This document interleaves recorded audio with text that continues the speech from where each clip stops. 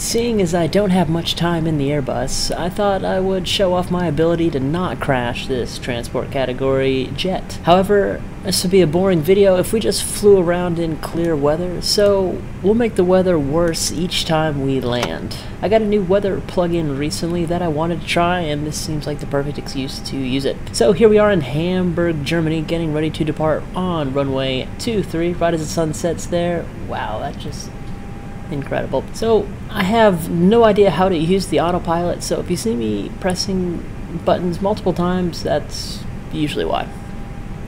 So we'll line up here on runway 23, depart, and just do a standard left traffic pattern around, standard ILS, come back in, try to hand fly the first approach and the second approach and the third approach, seeing how the weather turns out. So here we go on runway 23, and I'll be back for the next approach.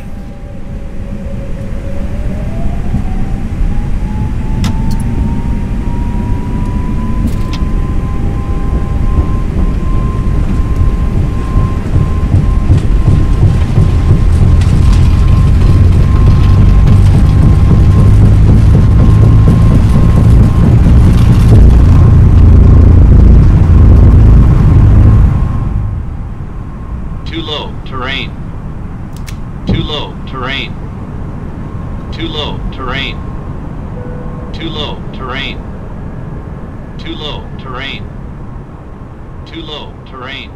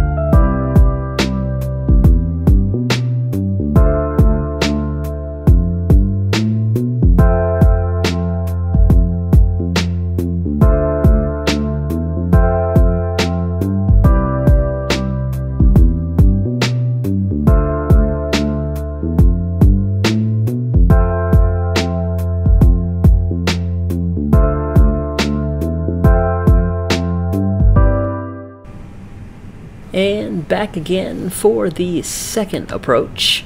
This time the weather is set to heavy rain. The wind is pretty light, but the visibility is, as you can see, pretty diminished. So we'll go ahead and see if we can't repeat the same pattern around the airport. Get our lights on here, begin taxiing out onto runway 23, and make sure I didn't forget anything, and we need a lot more power this time around to get going, and we'll be off again. Standard left traffic pattern, 3,000 feet, back on the ILS 23.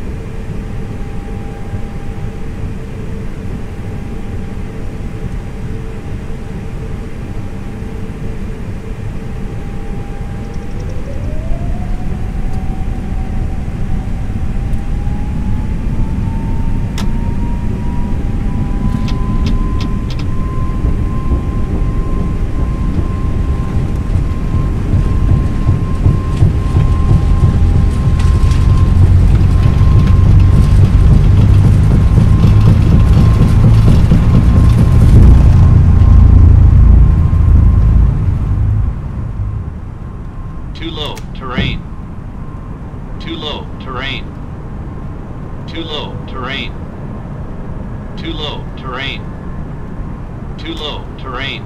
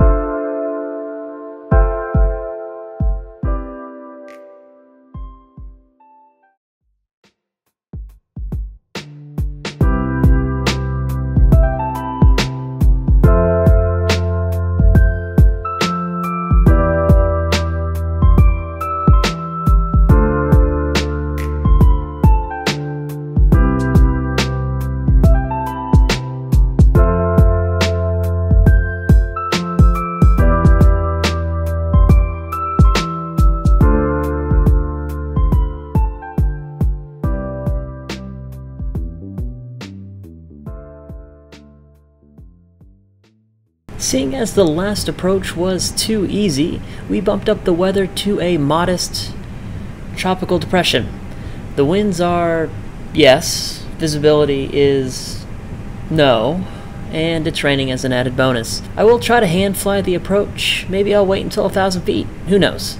The parameters of a standard approach are kind of thrown out the window here, since we wouldn't be released to fly in this kind of weather to begin with. So I'll do my best to try to hand fly this. I'll probably couple it with the autopilot again until about 1,000 feet, and then hand fly the rest just so that it can at least get me stabilized. But we'll do our best here. Turned off the left landing light there because it actually is easier, as you can tell, to see, and that is a common technique that airline pilots will do. Visibility being below a certain criteria, some companies will actually have the procedures, or they'll have the ability to turn off landing lights on an approach to see the approach lights better. It'll just blind you if you keep all your lights on. But anyway, runway 23, we'll take off, fly around. Again, I'll try to keep it as stable as I can, but with the wind shifting, it's going to be a mess.